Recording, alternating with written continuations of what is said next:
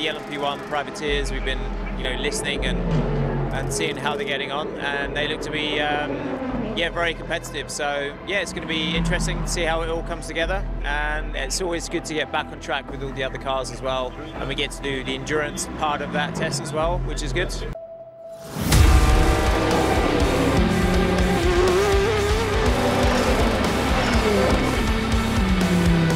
We've got the time to be able to do what we want.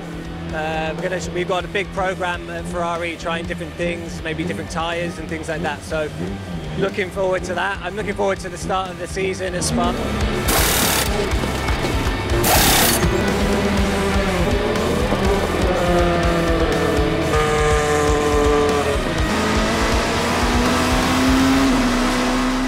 It's a great track. I mean, they resurface it and they change a bit the layout, so it will be interesting to see how it is. But for sure, as a French driver racing for Alpine, I'm very, very happy and proud to go back there, and it will be a great moment.